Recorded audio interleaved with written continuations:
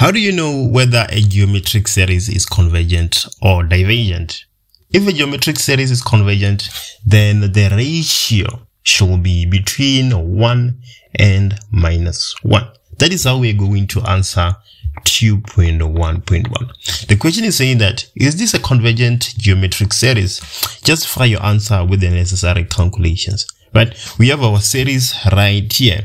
The first term is 1 divided by 5, the second term 1 divided by 15, and then the third term 1 divided by 45. So in order to find the common ratio, we say T2 divided by T1. You can also say T3 divided by T2. That will also work. So let's see what we get when we say T2 divided by T1.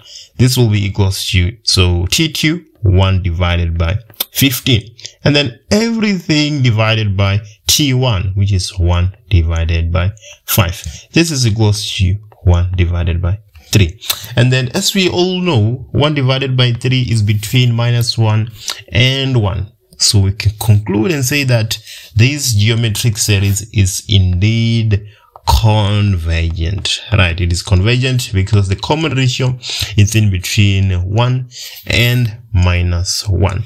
2.1.2. Calculate the sum to infinity of this series. Let's go ahead and do that. The sum to infinity by definition is equals to a divided by 1 minus r. The question you might be asking yourself is, what is this a that we're talking about? It is the first term, which in our geometric series is 1 divided by 5. So we're going to have 1 divided by 5 divided by 1 minus the common ratio, which we know to be 1 divided by 3 at this point. So we're going to have 1 divided by 3. And then if you put that in your calculator, you should get 3 divided by 10. So this is the sum to infinity of our series. Now, moving on to the more interesting equation, 2.2 and 2.2.1. So an arithmetic and a geometric sequence are combined to form the pattern, which is given by Pn is equals to x, 1 divided by 3, 2x, and so on. The first question says that, let's write down the next 2 terms of this pattern. So let's just copy it down first. The first term, that is x, and then we have 1 divided by 3, we have 2x, 1 divided by 9, 3x, and 1 divided by 27. So the first term is x, and then the third term is 2x, right? And then the fifth term is 3x. That is our arithmetic sequence. And then on the other hand, we have 1 divided by 3, and then 1 divided by 9, and 1 divided by 27. That is our geometric sequence. So the term that is coming next here in our sequence, it is the term in the arithmetic sequence, right? So after 3x, we should have 4x, right? So in this position here, we're going to have 4x. We're going to have 4x. And then after 4x, we're going to have a term in the geometric sequence, which will be 1 divided by 81. 2.2.2. Determine the general term Tn for the odd terms of this pattern. Write down your answer in terms of x. So the odd terms is the arithmetic, right? So we know that we have Tn is equals to a plus n minus 1 multiplied by d. So let's go ahead and find the difference. That is T2 minus T1.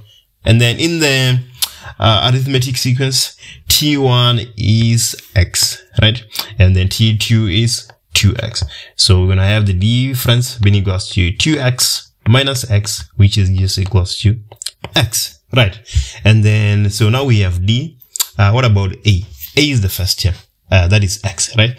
So we can substitute in our equation. Tn is going to be equals to x plus n minus 1 multiplied by the difference, which is also x. So we're going to have x plus xn minus x, right? So Tn is just equals to Xn. That is the general term for the odd terms of this pattern in terms of X. 2.2.3, calculate the value of P26. 26 is an even number, right? So we must go to our pattern now and see which sequence. Is it the arithmetic or is it the geometric that lies on the even numbers of our pattern? You can see that the arithmetic is on the odd positions, right? And then the geometric is on the even positions.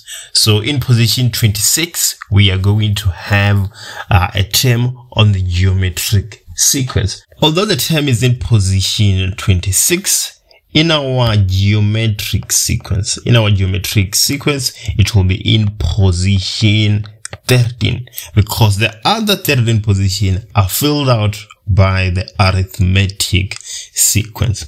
Tn is equals to ar to the n minus 1. Right? This is how you find the term on a geometric sequence. So A is the first term, obviously, that is 1 divided by 3.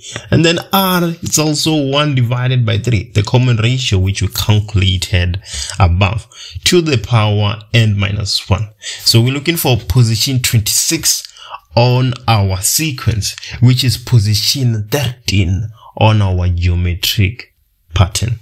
So we're going to have 13 minus 1. 1 divided by 1594323.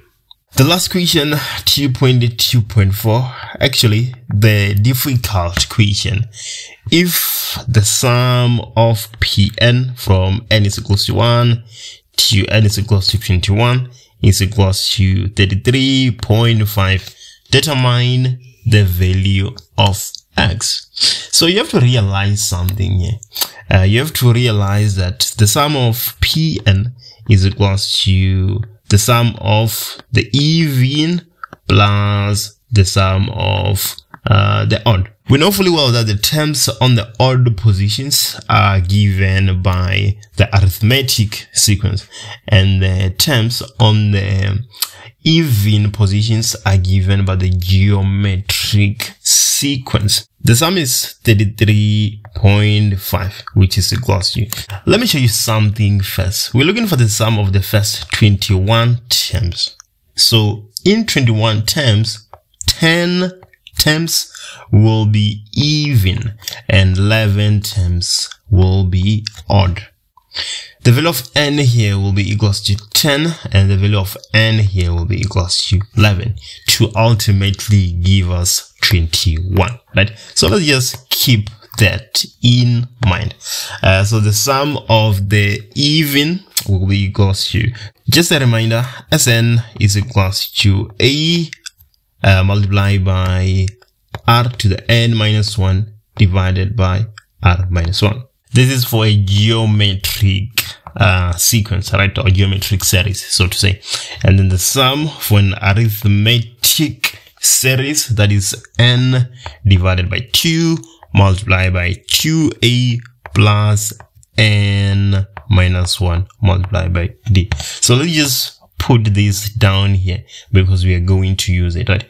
So the sum of the even, so the first term, that is 1 divided by 3, right? And then the ratio, we know that it is 1 divided by 3 also. And then to the power 10 minus 1 minus 1, right? Everything divided by r minus 1. So we have 1 divided by 3 minus 1 plus the sum of the odd. So let's just compute that real quick.